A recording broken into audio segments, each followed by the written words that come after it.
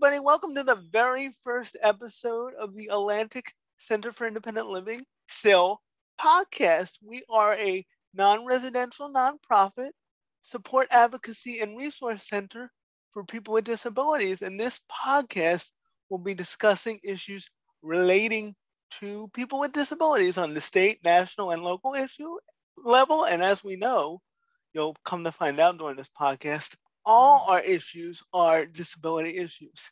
And I have two awesome guests. I have two guests here from the Community Health Law Project, Rachael Ianieri and Samantha. And Samantha, how do you say your last name? DiTroia.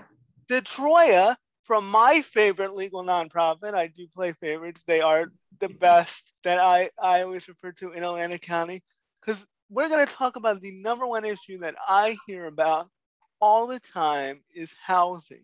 And what are my rights with housing, and what are some of the challenges that people with disabilities face with housing, and kind of the misconceptions that are out there with housing. So I'll start with Rachael. Rachael, you can introduce yourself, and can you give like a brief summation of what a landlord's rights and responsibilities are and what a tenant's rights and responsibilities are, and kind of best practices on both ends? Thank you, Donald. Well, Sam and I are very happy to be on the first podcast for the CIL. This is very exciting for us. So as Donald mentioned, we are with the Community Health Law Project. We are a nonprofit law firm. So we work with low-income people with disabilities. And as Donald mentioned, we cover Atlantic County and we cover the counties in South Jersey. We are a statewide organization. So if you are listening to this from other parts of the state, we do have other offices throughout the state. And we work with people in civil type matters. So we don't do criminal things, but we help with housing, we help with welfare benefits, getting Social Security, things like that, things that affect people's everyday lives. So as Donald mentioned, yes, housing is a big one that we get a lot of questions about, and a lot of questions of, can my landlord do this? What do they do if I do this? So I'm going to talk a little, and Sam's going to talk a little bit about what the general idea of landlord-tenant court and landlord-tenant law is in New Jersey. So in New Jersey, we have a pretty strong landlord-tenant law, which means if you are a tenant, you have a lot of rights. One of those rights is that the landlord cannot just kick you out. Landlord can't come knock on your door and say, you know what, it's time to go, you have to leave. We have a court process in New Jersey, and Sam's going to talk a little bit more about the court process because that has changed since COVID, but there's a court process in order to evict somebody if they are a tenant. Now, some people are not a tenant. Some people have been staying at a place, they don't pay rent, or they're in places that really they have no legal right to be, in which case they would have to be ejected. And that's a different court process that we're not going to get into today, but somebody would have to still bring a court action to kick somebody out. So one of the big things to take away from this is that you as a tenant have rights. And what a tenant is someone who basically has been paying rent somewhere. So whether it's an oral lease, whether it's a written lease, a lot of times people think I had a year lease and it ended. In New Jersey, it doesn't end. It goes month to month. So unless you decide to leave your apartment, you do not have to leave unless the court says you have to. The landlord can't just tell that you on their own that you have to get out. So Sam is going to go through some of the things in New Jersey under the landlord-tenant law about why a landlord could sue you for eviction, because things like, I don't like your shoes is not usually a reason that they can evict you. So Sam's going to talk a little bit about that. I do want to mention again, Donald asked about the responsibilities of a landlord. In New Jersey, responsibilities of a landlord are having a safe and habitable location. One of the questions we always get is, my apartment is the pits. You know, it's not great. There's a lot of problems. A lot of times people think, you know, my place should be better. But again, and we'll talk about, you know, what do you do if there's habitability issues? What do you do if the water is not working? Things like that. As anybody who's watching this knows, housing is a big problem right now. The availability of affordable housing is the worst that it's been in a really long time because there was a moratorium. People weren't going anywhere. So there's not a lot of available places to go to. So sometimes our options at this point is to see what we can do with where we are, rather than easily finding another place. Right. I think that's a great point, Rachael. Well, a bunch of great points. One, I just want to highlight, a lot of people, like you said, think that, well, my rent lease ends in a year, I guess I don't have any rights after that. That's not true. And the other point I want to highlight is housing is such a difficult issue, especially in New Jersey. And the truth is, it's gotten worse, as Rachel said, because of COVID. And also, we don't build enough of it. Like, there's not enough of a supply of affordable housing. So, I mean, people say I need affordable housing. I get SSI, Social Security income. I get a little about over $700 a week. I got to move out of my house this week. What should I do? And I'm like, well, you're not going to find a place because, for that, even if it's affordable housing, because affordable housing wait lists can take 2 to 3 years before they get to you. And a lot of times there's a wait list to get on the wait list. So, Right. so I just think Rachel had a great point. What she's saying there is the most important thing is shelter a lot of times. So sometimes wanting your white picket fence with your beautiful yard, sometimes that's not an option. And we're not saying that's right either. Look, in my world, we'd be building a lot more affordable housing. But when you're talking about your life, you got to think strategically and smart and kind of, I know it's tough, take the emotion out of it and make your best decision. And one of the things that you just mentioned is that, help with paying for housing. So anybody who gets SSI benefits, even if it's $1 of SSI, you can ask for help from your local Board of Social Services for emergency assistance or temporary rental assistance. Temporary rental assistance will help with paying for an apartment each month. So if you get SSI and you need help paying your rent, you should absolutely file an application with the Board of Social Services. They have to allow you to apply. And if you get denied, you can always reach out to our office or to another legal services office. But putting your name on wait lists is a good idea. Trying to see if there's any vouchers available are good ideas to try to help with the housing. Right, and this is a big thing. You have to really take an active role, and that your organization like a CIL, and CILs exist statewide. We're just the one in Atlantic County, just like the Community Health Law Project is for this county. This is something you really have to take an active role in, and you got to get on as I always say, the best time to get on a housing wait list is when you already have some form of housing. Like, that's the best time to sit and wait, because if they call you and you're fine, you just call. It's not a marriage proposal. It's not a lifetime commitment. You just say, I'm not interested, I'm good, and then move on to the next person on the list. But waiting till the last minute in life is never a good idea. It's probably the worst idea when it comes to affordable housing. It's probably the worst idea.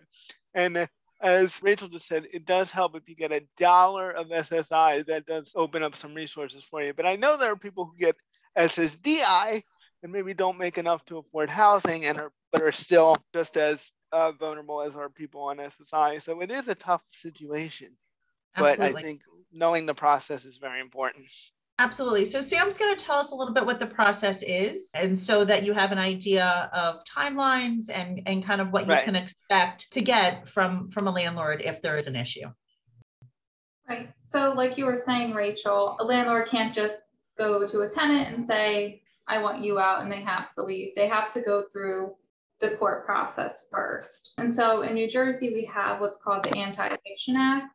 And that act lays out different grounds for eviction. So a landlord would have to file a complaint in court for eviction and allege one of these grounds. And so a lot of what we see is tenants not paying rent or tenants not obeying certain lease provisions or something along those lines. And each of these grounds kind of has their own notice requirements. So if the landlord's saying, okay, you're not doing X, Y, or Z that the lease says you should be doing, the landlord has to provide certain notices. Now, the exception to this, unfortunately, is with non-payment of rent. A landlord doesn't have to give you any kind of notice before they file in court. So you might just get the court date in the mail with the complaint and the summons. So Sam, let me ask, is there a law that says you have to be 3 months behind before they can file? No, unfortunately, you can owe $1 and your landlord can file. So it doesn't matter if you're 1 month behind, 2 months behind, or a whole year behind, your landlord can file in court for non-payment. I got another question, Sam. What if your landlord has accepted kind of late payment before, but this month decides, you know what, I don't want to be that generous. Can they still file, or does the fact that they accepted late payment before, does that change anything? So Rachel can correct me if I'm wrong, but no, if your lease says you need to pay on the first of the month and you don't pay on the first of the month, then they can go and file for eviction for non-payment. Yeah, that's really important, because I think people, well, they let me do this, that doesn't matter. For filing, late is late. If it's $1 or if we don't care about what happened last month. We're talking about right now. And a lot of places have a lot of turnover, right? So the other manager that was there didn't care that you paid rent.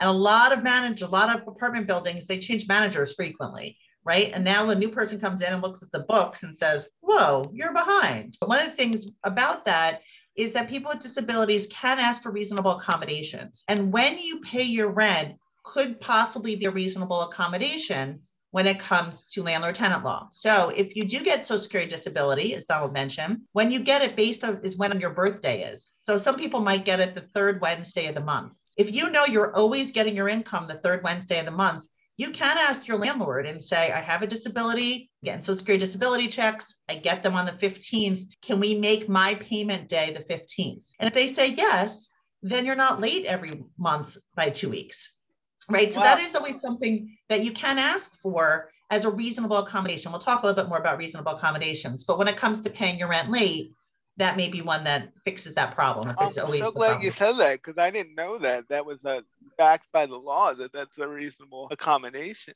That's great to know. Yeah, but Sam, I didn't mean to interrupt you. I always like to point out these things, because there's these myths that are out there. Well, the landlord accepted this rent before late. What? Oh well, this is our new process. But like I said, it was only $1. Well, for the law, they don't care. So. Sam, are they allowed to evict people who have disabilities? Yes. The law really does not make a distinction between someone who has a disability and someone who doesn't have a disability when it comes to the grounds for eviction that the anti-eviction, statute lays out. Yeah, that's important to know too. I hear that too. Rachel, I hear that too. And so what's the process? What does the landlord have to do? What do you have to look out for as a tenant? Right. So with non-payment of rent, like I said, landlord doesn't have to send you any notice before they file in court. They can just go to the court and file for eviction. And so in a normal pre-pandemic world, basically you'd get the notice in the mail and you'd have trial in 2 weeks, 3 weeks.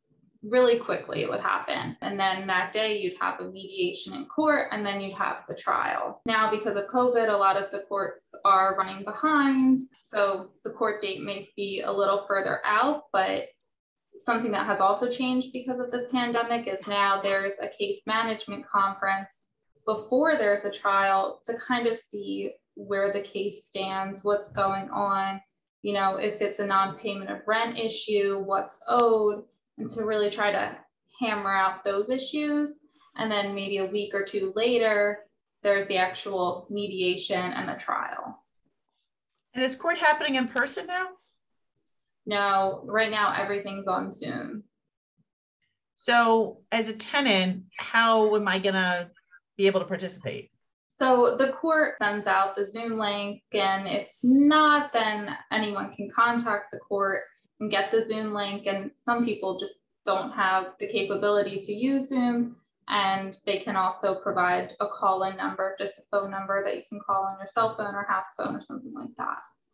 And you can also at this point go to the courthouse, correct? And use their computers? Yes, the court also has computers. I think you have to let them know ahead of time maybe that you might need to use one for the trial, so you can call the court and make sure that there's one available that day for you to use. And Sam, I know this sounds obvious, but I think it needs to be highlighted. How important is it to show up? How important is it to show up? I know a lot of people think, well, I don't have technology, I have a disability, everybody should understand. For the legal purposes, does the law recognize that, really? It's very, very important to show up. If a tenant doesn't show up, then the judge has the ability to just rule in favor of the landlord and enter what's called a judgment of possession, which means that the landlord can then go and get a warrant of removal and you can be evicted. You can be evicted. So go ahead, Rachel. So some of the problems that people have been having is I didn't get any notice. I did not know that there was a court date. So if it ever comes up that you didn't know, you didn't get any kind of notice, nothing was sent to you, you didn't have an email, definitely reach out to us, reach out to another legal provider, because there may be a way to, in order to show cause, see if you could do it again, especially if there was a default. Now, if the landlord doesn't show up, then the case gets dismissed. So there's always those cases, it'll go to a mediation. One of the big things that I hear all the time for non-payment of rent is tenants say to me, I'm going to tell the judge my story. They're going to understand why I didn't pay the rent, and they're going to give me more time. Unfortunately, the judge cannot make a landlord wait for their money.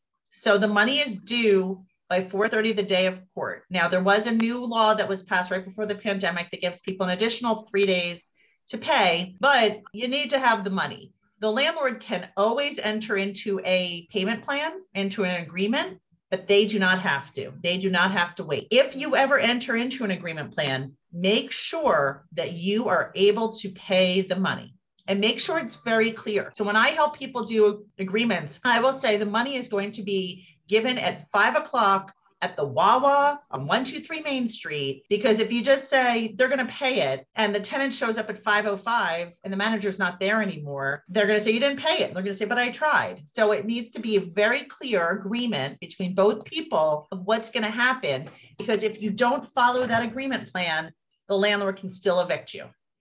So it's very important, if you come up with an agreement, not that I think I can get the money, that you really are going to have the money. Right. That's a great point. And also, like you said, be very specific. And I would also throw in, document. If you are showing up, living up to your agreement and showing up on 5, send a text to your landlord. I'm coming as part of our agreement. I'm coming to your house to drop off the money. And you could even, if there's a way, take a picture of you putting the money where it's supposed to be. Like, you have to be, I go back to strategic about this stuff, because people, no matter how unfair you think it is, the landlord could say, well, I never got that. And if you don't have anything to prove it, it's like, well, you're in a harder situation than you need to be if you did a little. And one of the things I always like to tell people is that it's not healthy to go through life thinking that you're always going to have to defend yourself in court. However, when people say to me, I paid my landlord in cash and I didn't get a receipt, I cannot bring that up in court. I don't have any proof. Lawyers really like paper. Judges really like paper. We want to see proof. So when you are paying your rent, make sure it's either direct deposit, it's through a portal, it's through a money order that you keep the receipts, it's through cash, but you're receiving a receipt. You need to show some proof. I've had people who send me a picture of $100 bills sitting on a table. That doesn't tell me anything. Right? What's that? So, if a landlord ever says you didn't pay me, and again, it goes back to these managers changing, right? They may not be keeping great books. You want to be able to back up your side of the story saying, I paid my rent, and here's proof that I did it. Because if you show that you did, that goes a long way. Right. I want to highlight the point. It's not about being right or wrong. It's about what you can prove. Like, you can be completely in the right. You could be exactly right. You could have sent that money. The landlord could be lying. Guess what? The court, Rachel has no way to defend that. She has no way to go, my client's a really nice person. Here's a nice story. She needs documents, and Sam needs paper, and they need stuff they can show that says, no, that didn't happen the way the landlord said. So we're not trying to be harsh. We're just trying to be real about the reality. And so we were just talking about non-payment of rent. So Sam had mentioned that there's other reasons that people can get evicted, right? And so those typically will come down to possibly a trial in front of a judge. So Sam, do you want to talk a little bit about that? Sure. So as Rachel was saying, there's many other reasons besides just non-payment of rent. It could be that you aren't following the lease, there's disorderly conduct, you're violating the landlord's rules and regulations. And again, that comes down in trial to what you can prove. So a landlord's allowed to have witnesses, you're allowed to have witnesses. Sometimes there's police reports and things like that, and other documents that can help support what you're saying or help support what the landlord's saying. But ultimately, at that point, it's up to the judge. Does the judge think that you violated your lease? Or does the judge think that you were having, disorderly conduct? And then the judge makes the decision, and you can be evicted for something like that as well, if the judge thinks that you did what the landlord is saying. And so one of the other things that we were talking about was reasonable accommodations. So we deal with a lot of people with mental health issues. And sometimes if people are not on their medications, they're not in the therapy that they should be, they might be acting inappropriately. They might be acting in ways that violate the lease. They might be loud. They might be argumentative. They might be doing behaviors that are different from what they would if they were on medication and in therapy. So sometimes we are able to argue that someone needs a reasonable accommodation because now they're back on their medication. Now they're back in therapy. And we're basically saying, look, this was a blip, give them another chance. Hopefully we have some documentation from a doctor saying that now this is their medication, this is their therapy. And sometimes that works, sometimes it doesn't. But that's something that people with disabilities sometimes end up having issues with landlords, with other tenants. And that's something we can try to help with. And that I just want to highlight that reasonable accommodation argument. That's something you would argue to a judge, and that's really up to a judge to see how they feel about it. Is that accurate? Yeah, if there is an attorney on the other side, a lot of times we will try to work with an attorney before court to see if it's something that we can work out. Ultimately, their attorneys are representing the landlords and we're representing the tenants. And so sometimes an attorney will bring an offer to a landlord and the landlord says, look, this person has been harassing people for 2 years, causing a lot of problems. I'm not going to agree. And then that's where a judge will have to make the decision. Reasonable accommodations are something that is allowed under the law, and it is very individualized. So a reasonable accommodation is something that is for someone with a disability that is a modification of a rule or regulation that has to be asked for and has to have some documentation for. So it has to be from a psychiatrist or a healthcare provider saying this person needs X because of their disability. Certain disabilities, some people don't want to disclose. They might have HIV, for example, and they don't want the landlord to know that they have HIV, right? So there are ways that you don't have to disclose necessarily what the problem is, but the accommodation has to be reasonable. So I want to be able to have a Mack truck in my apartment, not reasonable, right? I want a parking spot that's closer to my apartment because I have difficulty walking. That might be reasonable. Mm-hmm. I need some actual accommodations as far as I mentioned, when my rent is owed. One of the big ones is having an animal, right? Is it a pet? Is it a service animal? Is it an emotional support animal? A lot of landlords will say, I don't allow pets. One thing that's very important to know is that an emotional support animal is not a pet. So if people have an animal, a dog, a cat, a bunny, a bird, because their psychiatrist, for example, says this is necessary for their anxiety, for their depression, that's something you can ask for reasonable accommodation with a letter from your psychiatrist backing up that you need this. Again, it does not have to be certified like a service animal does. So a service animal is able to perform a task, is able to go get a newspaper. An emotional support animal is there to provide emotional support. So we hear a lot of times landlord says I can't have a pet. Well, if you have some documentation from a doctor saying you need this animal, that's something we might be able to look at. And again, they can't make blanket statements because reasonable accommodations are on a case-by-case basis. Mm-hmm. Now, I have what does that apply? Does it change at all? Because I've gotten the question about emotional support animals. How many can you have? Could you have your psychiatrist say all 3 of these cats are for emotional support? Is that legit? What happens then is what I'm asking. And again, it's a case-by-case basis. And right. And one thing that lawyers love to say is it depends. Yeah, right? It depends on the situation. Yeah. So, I've been in court where the person had 10 cats and the judge was like, 10's a lot. How about 3? Or right, the psychiatrist will say they need Mo, Curly, and they need these 3 again. And there's no size requirement. There doesn't have to be a small animal. Now, again, if you're saying I need a 100-pound crocodile, right, you have to look at it as reasonable. Is that going to be a danger to other tenants? This is when it's good, and then Sam, I'll let you jump in. This is when it's good, you as a tenant, to step back, try and take the emotion out of it, and go, how can I be reasonable? So I'm on that side of the reasonable scale that Rachel was talking about. Like, do I need 10 cats? And if I do need 10 cats, let me have my therapist really explain in detail why I need these 10 cats, what my condition was like before the 10 cats. Like, think about and also think about it from a landlord's perspective. Are they going to bother you over one cat? Probably not, because that's not one of the. You start bringing in 10 cats, that's going to ring some alarm bells, and you could be in the right, and you could get lucky. And Rachel, you could have a cat lover as a judge. I could say I love cats. We should have 15. But you could also get a judge who's like, you know what? I think this is ridiculous. I think this is abusive, and you're putting a burden on everybody else. So I disagree with all this. And it doesn't matter what your personal opinion is. It's about how to win and get what's best for you. So that's a good way to step back and think, am I being reasonable? Am I being objectively reasonable? Am I being, if I looked at this from a neutral perspective, what would I think? Not, I love my cats, therefore they're all coming, Well, and that also goes a little bit about what I was going to say. So, we talked about having some help with rent, right? And that may be a Section 8 voucher. It may be subsidized housing. One of the big problems with that is if you get evicted, there goes your voucher. The subsidy is going to go away. So there are times when people will call us and say, I get Section 8. I haven't paid my rent. My rent's $100 a month. I'm being evicted. What do I do?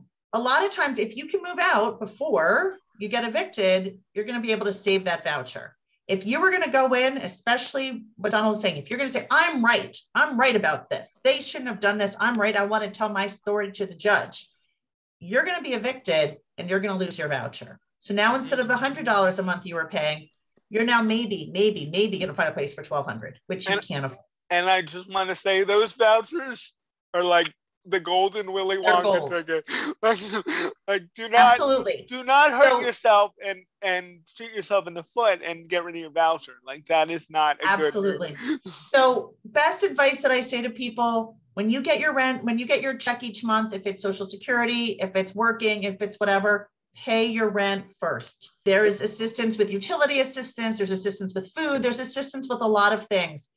If you don't have your apartment, you don't need electric because you don't have an apartment anymore. And if you lose that voucher because you didn't pay, you're not going to get emergency assistance. You caused your own homelessness. You're going to be in big trouble. Yeah, that voucher opens up a lot of doors, not only for housing, but it just makes your life a whole lot easier.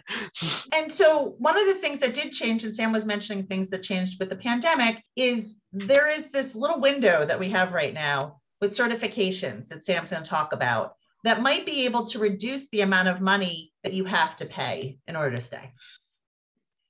Yeah, so during COVID, a lot of people had trouble paying their rent. And so legislation was passed, which basically allowed for people to fill out this certification. And this certification is for people who owed rent between March of 2020 and December 31st of 2021, if they met certain income guidelines, if they fell under a certain income, and if they owed the rent due to some reason related to COVID. It could be because you had increased expenses, because you had to buy masks and you had to buy hand sanitizer and things like that. And so basically what this certification does is you're saying, yeah, I couldn't pay my rent, I had to pay for other things, or I lost my job.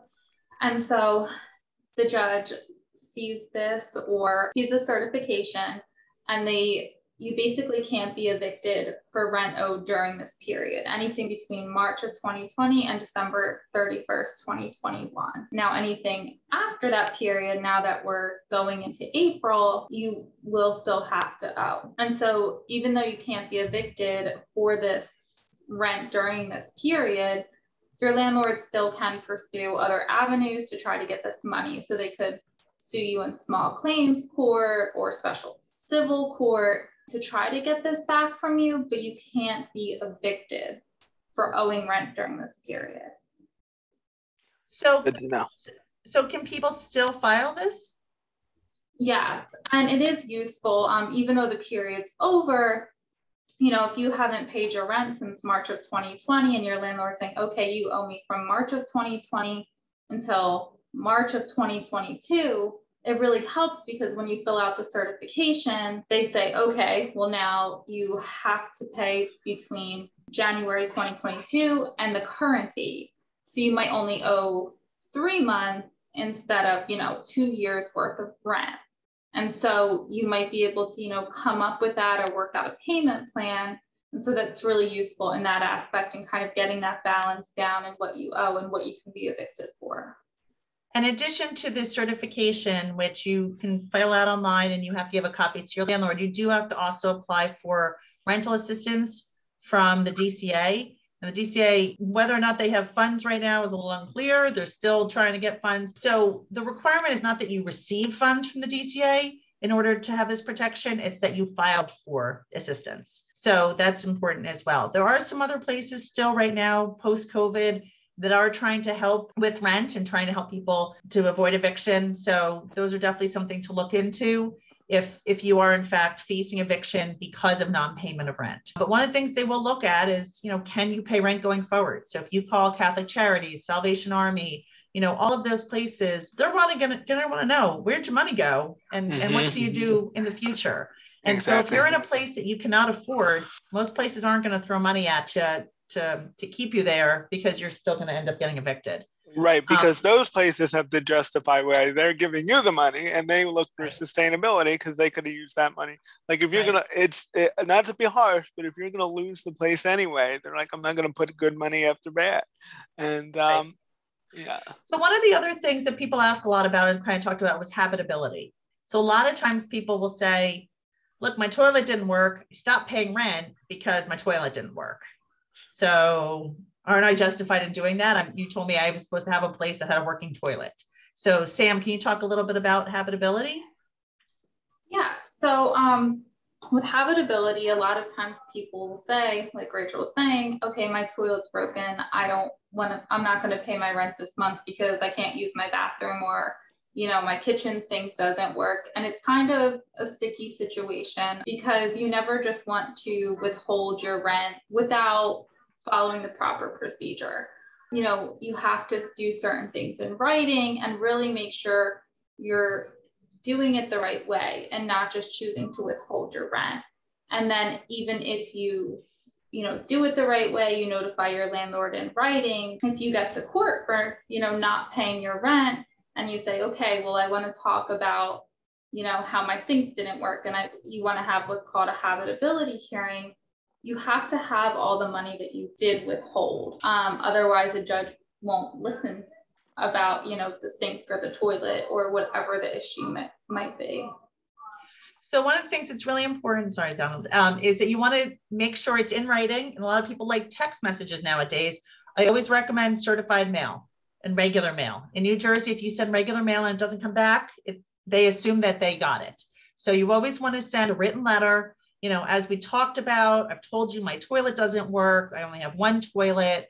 Please let me know when you're going to be coming out to fix it. You want to make sure that you give them a good amount of time to fix it. You don't want to start saying the next day, yep, you didn't come out. You also want to let the people in who are going to do the work. A lot of times people say, I didn't want to let them in. Well, they can't fix it if they can't come in.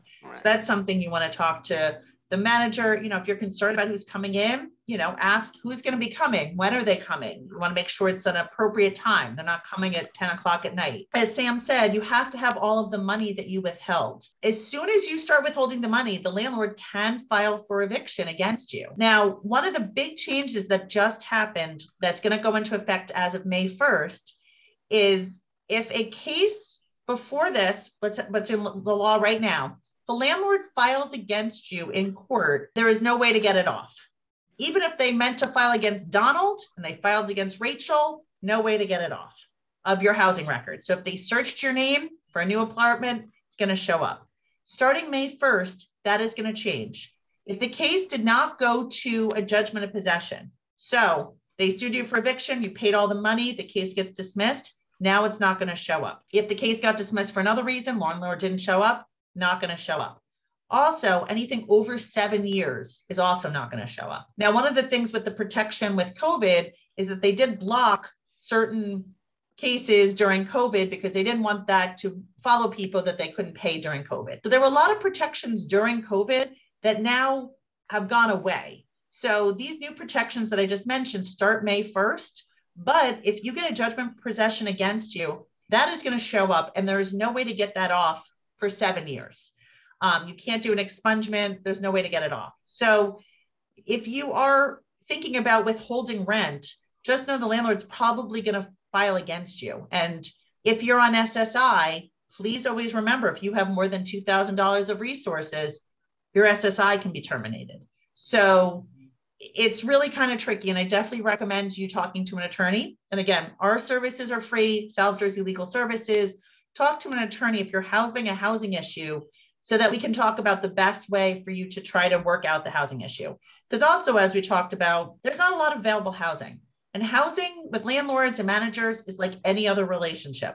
And if you start bombarding them, if you start being rude, if you start being demanding, a lot of times landlords are going to want to say, you know what, I don't need this. Second, they're late with their rent, I'm filing against them. One of the other things I forgot to mention is this Anti-Eviction Act only applies to landlords if there is more than 3 units, if the landlord lives in a place. So if there's an apartment, if there's a house, there's 4 units, the landlord lives in 1, the Anti-Eviction Act applies. If there's 3 units, it doesn't apply. And the landlord, if it's called owner occupied, can actually give a 30-day notice that I'm ending your lease because I don't like the color of your shoes.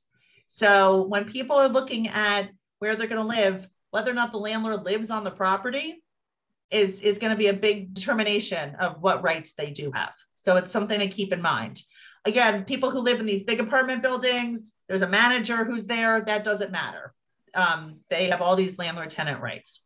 So the other thing with habitability is a lot of times people say, my toilet doesn't work, I'm going to withhold my $800. There's no set price in New Jersey of what a toilet is worth, of what running water is worth. So a judge, even if you post all the money and you have a habitability hearing, the judge could decide that leaky toilet was worth $800, was worth $0, was worth something in the middle. And so the idea of posting your rent is if the judge decides it was worth $800, you get all your money back. They decide it's worth nothing, you get $0 back. So it's very hard because people will say, you know, I didn't have heat. Well, was it September? Was it June? Was it December? That makes a difference. You know, was it something that there was a water main break in the town and there was nothing the landlord could do about it? That makes a difference. So like everything else, it depends. So. Yeah, all these little factors really matter. And like, I just want to highlight, you really, I mean, withholding rent is just, even if you're totally in the right, it's like a really big gamble. And I really think people people get all fired up and they're all like, this is wrong. And I'm going to, withhold the rent, and then it doesn't work out. So I always say, I understand a lot of people, they can't pay and that's why they're not paying. And then, you got to work out from there. But I really warn against people withholding rent, because I think if you have it and you've been paying, you've been making it work in your life, you should keep that going. Because like I said, I know when resources are so limited, you're really hurting yourself, even if it feels good in that moment. Absolutely. And we've been able to work out some things with landlords because, again, sometimes people aren't able, right, because you're in it, right? You're living it. You've been frustrated. You're going to lash out, and that's not going to get you what you need. As Donald said, doing things calmly and respectfully is the best way to do it. Sometimes people don't feel that they can do that. That's where sometimes, Sam has been helping us, sending a letter to the landlord, with the client saying, here are the things that need to be fixed, right? I've talked to you 4 times. I still have a lot of mice, please send out an exterminator. And sometimes the landlord will say, I didn't know, you never told me, right? You yelled something and I don't know what you meant.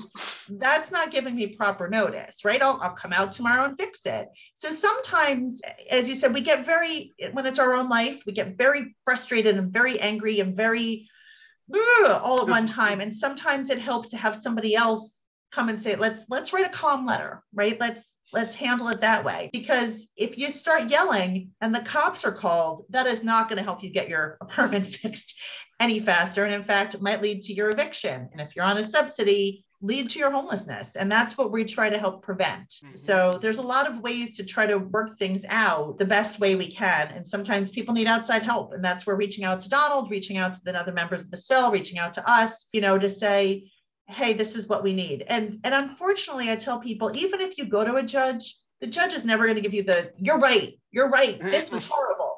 The justification and the motivation and the attaboy that you're looking for, judges don't do that. So even so a lot of times when people want to tell their story, unfortunately, it's not going to go well, and it's not going to get you what you want. And And what we want is for people to be housed. And you got to keep in mind is judges are hearing stories all day, every day. So I know you think your story is the most important, most, injustice, but they're hearing this. Everybody's got a reason, and a lot of them are good, and a lot of them are not so good. I think a general rule of thumb is just the more reasonable you are, the better it'll be, even if it goes to court, because it'll strengthen your case. If they're really not doing their job and fixing that toilet, but you demonstrate, look, I let them know by text, by certified mail, I've been working with Rachel, and I've been paying my rent on time. To me, I'm a judge. That's a strong case, because I'm like, what is this landlord doing? What are they doing? Like, what are they doing? Why haven't they fixed that toilet? That's a good tenant. So it's not only the right thing to do, kind of just being a decent person and keeping your respect about you, but it's actually strategically the better thing to do, because I think, even though judges are supposed to go by the law, the more reasonable they see you being, I think that helps. I think that does help. Wait a minute, they've been paying their rent on time, and they let you know 4 times through text message that their toilet was broken, and you haven't responded. Like, whereas instead of, well, you shouted something at them through the window, to me it's just like, well, what's going on here? Like, I don't know. I see why the landlord didn't answer that phone call right away, because he left him 8 messages cursing him out. Right. I get that. We're more likely to help people when people are nice. That's a general rule of human nature, right? And a landlord, by the way, has a self-interest usually in keeping you in there, because they time is money and a vacancy is money. So a lot of landlords do want to just work something out, because going to court is a pain. Yeah. And with that, what you were saying is, a lot of times people say to us, can I break a lease? So for example, if they do have a year lease and 6 months into it, they want to move, they found something better. Can I break my lease? So in New Jersey, again, if you do not want to stay in a place, you don't have to. However, if you tell your landlord, I'm leaving, and there's still 6 months left on your lease, the landlord has to try to mitigate their damages. That means they have to try to re-rent the place. So if they try to re-rent it and they missed out on 2 months of money, they again still could sue you for that 2 months if they didn't give you permission to leave. Now, sometimes if the relationship's going sideways, they're like, great, see you later. You want to get that in writing. And one of the other things is security deposits. A lot of times people ask us about security deposits. So my best rule of thumb too is, when you move into a place, take pictures. If there is something that is broken when you move in, make sure you take a picture. Make sure when you walk through with the landlord, you write it down, right? There is a big hole in this wall. Just making sure everyone agrees that there was a hole when I left or when I got there. When you leave, make sure you do another walkthrough with the landlord. Take pictures. Make sure you have a forwarding address, because the landlord has 30 days to give you your security deposit back, or to give you an itemized list of where the security deposit is going. They cannot do normal wear and tear. So cleaning an apartment because someone moved out is not a reason to keep your security deposit. There was no hole in the wall, and now there is. That could be a reason to keep your security deposit. Right. If the landlord doesn't give you your money in 30 days or doesn't give you a list, you can actually sue them in court for double the amount of damages. But again, you got to give them a forwarding address, whether that's a PO box, friend's house, somewhere. People will say, oh, I didn't give them anywhere to send me my money. How are they going to send you your money? I didn't give them anywhere to send that money, but now I want it. So. Yeah, carrier pigeons don't work very well. The other thing that's important to remember is, if you get security deposit from the Board of Social Services or from an agency, that money goes back to you. So you don't have to pay it back to the board. You don't have to pay it back to Catholic Charities. The idea is that you use that for the next place. What gets tricky is, it says the landlord has 30 days to give it back to you.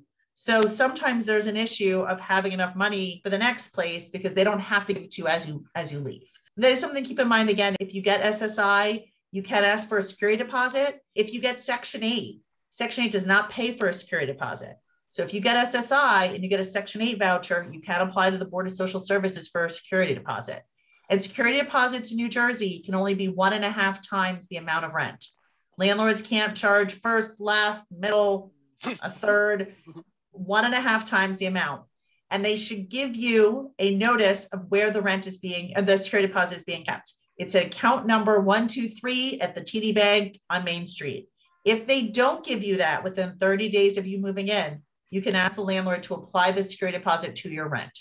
There was an emergency order that allowed people to do other things with their rent, but security deposit, but unfortunately that has ended. So at this point, landlords need to know what they're doing, and some landlords don't. We typically don't tell the landlords what to do. They can contact an attorney on their own. We point out when they don't do what they're supposed to do when it serves our interests. Landlords have to be registered. There has to be a certificate of occupancy. So, sometimes, especially when the housing market is what it is, sometimes people try to rent places that should not be lived in, or that has not been zoned by the town, or it doesn't have a fire code. So it's hard when there's a very small amount of places to be really picky, but it's really important that the place is safe and that the landlord's doing what they need to do.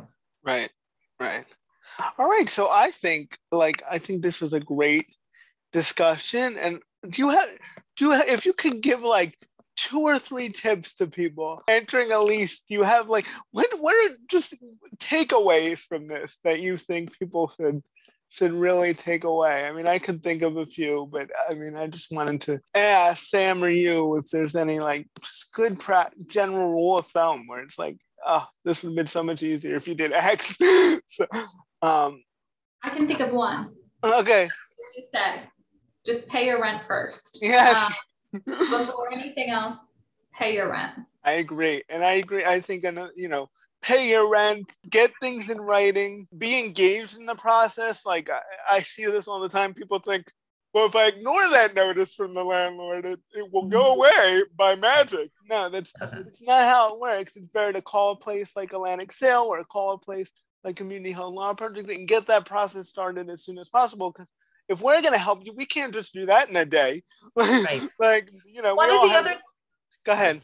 One of the things I was going to say is that when you have a lease, make sure you know what that lease says. Make sure you know what you're responsible for. I've seen so many people say, oh, I had no idea I'd be responsible for cable and water and gas and electric. I had no idea that I couldn't do this. Make sure that you read the lease. If you need help reading the lease, reach out to somebody to make sure you understand. Never sign anything you do not understand, because once you sign it, not understanding it is not a defense. So you want to make sure if you're responsible for utilities, reach out to Donald, reach out to Ocean Inc., reach out to 211 is a great resource. Get some help with paying those utilities. Again, there's a lot of resources in New Jersey, and a lot of times people just don't know what's out there. But you need to make sure, especially if you have some intellectual disabilities, if you have problems with reading, don't be embarrassed. You want to make sure you understand in clear language what you are signing, because you're going to be held responsible to it. Yeah, I agree with Sam. Pay your rent first. Yeah, pay your rent, and then you're in a much better position, whatever happens. And like Donald said, if you get any notices, if you get something, calling someone earlier rather than later is the best thing to do. We have a lot more options before court than when you call us because the warrant of removal was issued. One thing I do want to mention is there is something called an order for orderly removal. Really tricky name. But if you do have a warrant of removal, you can ask the court for another 7 days to leave. And that's especially helpful if you have another place lined up. And that's even if you have not paid the money. There is something called a hardship extension. So if you have paid all the money, you can actually get up to a 6-month extension if the judge gives it to you, if there's a hardship. A lot of times, if you have a disability, you have children, that's where that might come in helpful, but you have to have all your rent paid. Right. One other thing I forgot to mention is some people with disabilities need caretakers, right? And so sometimes they need an additional room. That's something, if you're getting a voucher, you might be able to get a 2-bedroom, even though you're the only one on the voucher, because you need a caretaker. You need someone who's there to help you. It's not just a friend. It's not someone to come stay over. You actually need assistance. So there are a lot of things to help people in New Jersey. And the key is knowing where to reach out to them. We do not charge for our services, so you can always call our office. Our office is located in Collingswood, but we do cover Atlantic County.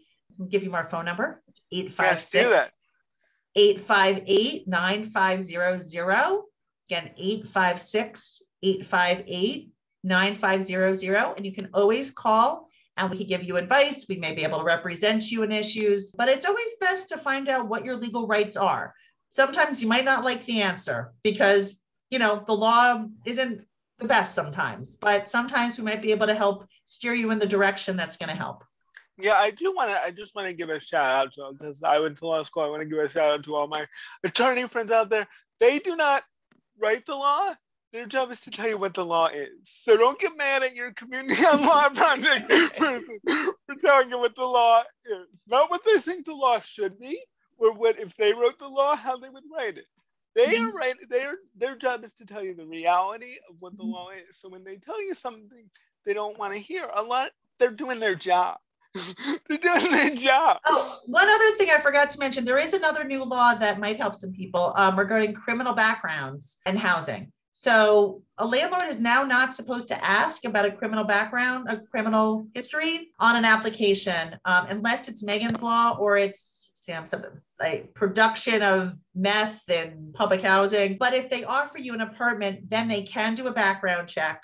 And depending on what the offense is and what degree it was, depends on how far back they can look. So again, if you're watching this and a landlord has said, we are not accepting you because you have this criminal charge, the criminal charge is from 10 years ago, and it was a pretty low level charge, that's something we might be able to fight. You can always reach out to us and right. See whether that's something that the landlords are allowed to do. And again, that's a new law as of January 1st, 2022. So again, hoping to allow some additional people. One other thing kind of related to housing, but one of the other changes that happened recently is people who had a drug distribution charge were not allowed to get general assistance. And general assistance in New Jersey allows you to get temporary rental assistance or emergency assistance, which can help with housing. That law has since changed. So if you are watching this and you have a drug distribution charge and have been told in the past you cannot get GA, you should go back and apply for general assistance. They cannot deny you now for having a drug distribution charge. Once you get that general assistance, that opens the door to applying for emergency assistance or temporary rental assistance, which can help with housing. So that's something to keep in mind. That was just great information. And I just think this was a great first edition of the podcast. I think people get a lot of their questions answered.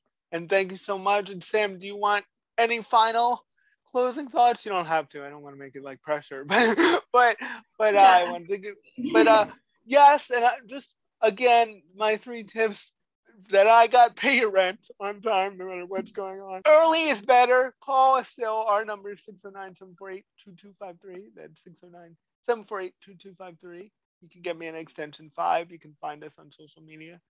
And our website, just Google Atlantic Center for Independent Living.